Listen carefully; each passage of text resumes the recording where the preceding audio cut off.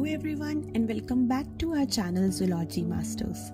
In this channel, we'll be sharing with you notes related to different topics of MSc Zoology. Today, we'll be studying about the different kind of respiratory pigments that are found throughout the animal kingdom. Basically, we'll be dealing with 4 respiratory pigments, namely hemoglobin, hemocyanin, hemerythrin and chlorocrurin.